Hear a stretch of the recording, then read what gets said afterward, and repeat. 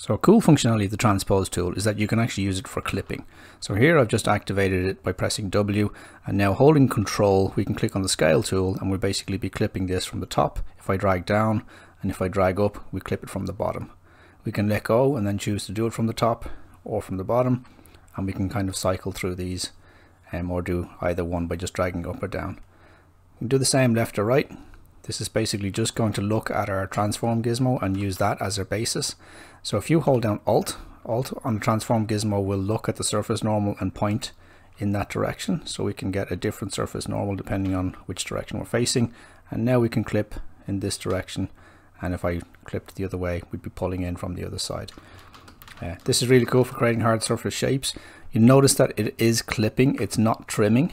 So if I press Shift F, you can see that these faces are just getting pushed together rather than actually trimmed off. So sometimes you may get little ridges like this. So if I just undo this stuff, you notice that this is the furthest point to the right hand side of the screen and the left hand side of the screen. So if I clip past that point, those points are now all getting pushed down, so they're going to create this lip around the outside of our object here. So you have to be careful when you do that. That's the only thing. This is the exact same as if I had held down Control and Shift and changed to a clip curve and then dragged out a stroke where we'd be clipping and we'd be pushing this stuff exactly the same way. Again, if I clipped past that halfway mark, which is around here, if I clip down here, that stuff will get pushed down and we get that same lip. This differs from the trim curve. If we hit the trim curve tool and we try and do this, it's going to replace that geometry with a whole other piece of geometry, which means we can do it lower than the highest point on either side, and it won't actually create that lip for us. However, if we have subdivisions on this and we have divided this for whatever reason and we try and use a trim curve, that's not going to work. It can't. That will change the geometry. And so it's not going to let us change the geometry if we have subdivisions. That's never allowed. In the same way, you can't mirror or do anything else with this.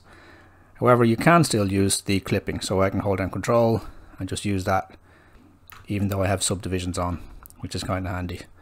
So where does this come in useful? Usually when you're doing some hard surface stuff. So say for example, if we started off with a sphere, clip the sides, clip the top, that kind of thing. Or if you have an object that is already at an arbitrary angle, you can isolate that. This was maybe a little bit deep inside the head or the helmet that I was looking at here, so I can isolate this. I can press W to go into the Transpose tool and press Alt to click on the surface. That will find the surface normal and point up from there.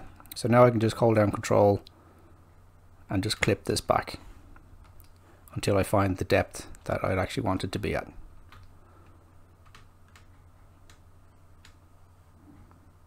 Which is about there.